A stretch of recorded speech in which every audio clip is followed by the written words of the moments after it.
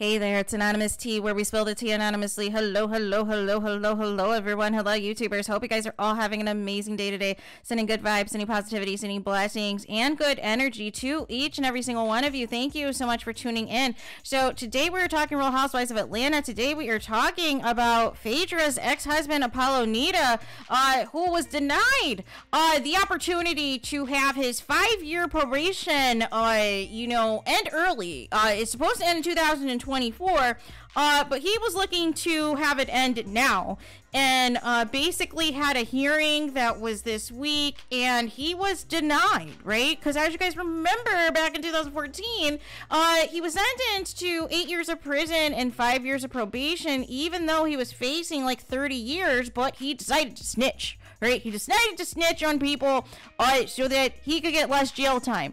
But basically, he was the one who was one of the key factors, and he has to pay back the people. He has to pay back the $2 million, right?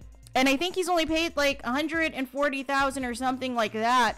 But basically, he is claiming that he is an in-demand entertainer whose career suffers from having restrictions on his travel and having to obtain approval for work, right?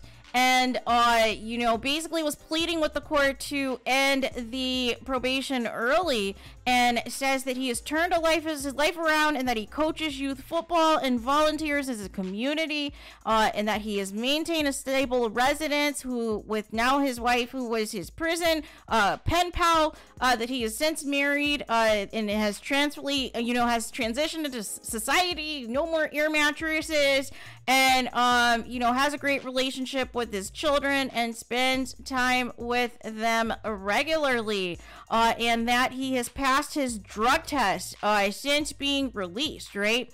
But basically tries to say that he is not a risk to society, and has constantly made restitution payments, right?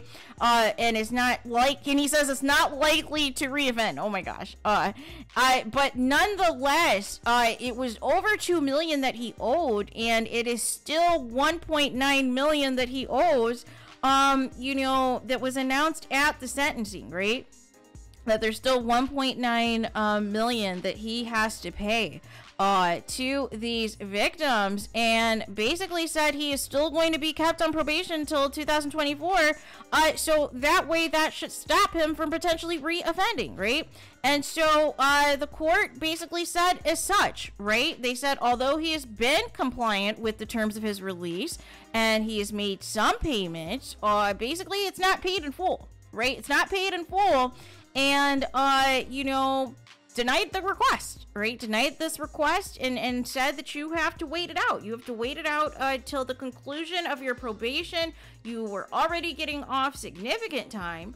But the feds don't play, you guys. The feds don't play, and you're not going to get out of paying them one way or the other, right? They're going to collect their money, and they're going to make sure you fulfill whatever terms of the sentence is going to be, even if it's reduced, and you're going to fulfill the terms of the probation. There is not going to be any shortcuts of getting it cut short, right? So there is that. So let me know your guys' thoughts in the comments. Please do not forget to like, comment, and subscribe. Hit the notification bell so you're notified the moment I post new content on my channel. And with that being said, I'll talk to you guys again very soon.